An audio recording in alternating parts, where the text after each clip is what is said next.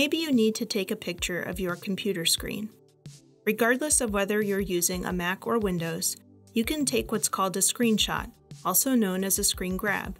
We'll show you how to do this on both operating systems using their built-in applications. Say you want to screen grab this web page on your Mac. In the dock at the bottom of the screen, click the Launchpad. This will bring you to your applications. The one you want is called Screenshot. If you don't see it right away, click Other and you might find it there. Now the application is in use. It's currently in Capture Entire Screen mode. You'll notice that the arrow turns into a camera icon. From anywhere on the screen, click once and it will capture the whole thing. The picture will automatically save to your desktop. If you want to take another, you'll need to reopen the application. Other options include Capture Selected Window and Capture Selected Portion. Let's try Capture Selected Portion. This allows you to take a screenshot of a specific part of a window if you don't need the entire thing. You can change the screenshot's dimensions by clicking and dragging its corners. Once you've selected the portion you'd like to screen grab, click Capture in the toolbar. Once again, the screenshot will be saved to your desktop. To preview them, simply click on the screenshots.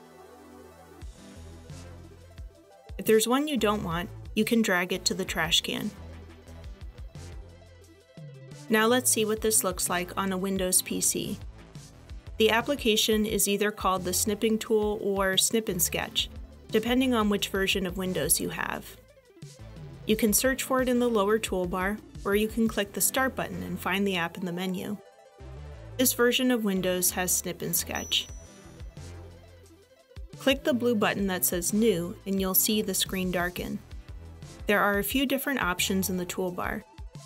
You can take a rectangular snip, a freeform snip where you can draw the edges of your picture, a window snip in which you focus on a specific window, or a full screen snip. Let's take a rectangular snip. Click and drag the plus sign to select the portion of the screen you'd like to take a picture of. On release, it will take the screenshot. From here, you can use different editing functions, or you can simply save it by clicking the Save button. Type your file name and select the file type.